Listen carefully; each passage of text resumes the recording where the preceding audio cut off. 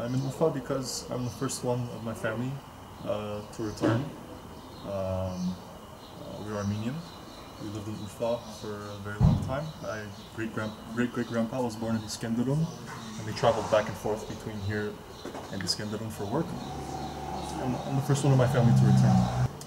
I have no hopes to find any tips. I know all of that information is long gone.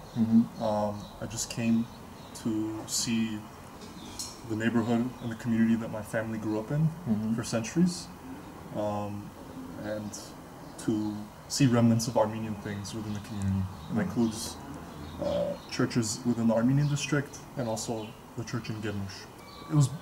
I was first astonished by the beauty of the neighborhood, but I was also troubled that there's no remnants of Armenian things left. But that's the reality, and I've accepted the reality. I haven't come to reclaim anything, but to accept it as it is. And when I saw the church in Germuş, it was a pity. It's in shambles. But I'm happy to see that it's at least still there. I'll publish photos, tell my family how it went. I'll go back to Armenia as well after my trip to talk to my aunt. Her grandfather was from Urfa. They'll be very happy that I came. They were very happy that I was going.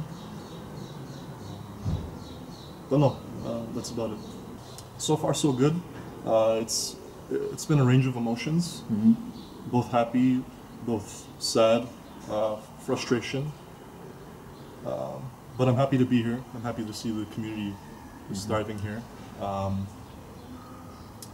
Happy to see that Turks and Kurds are living together over here.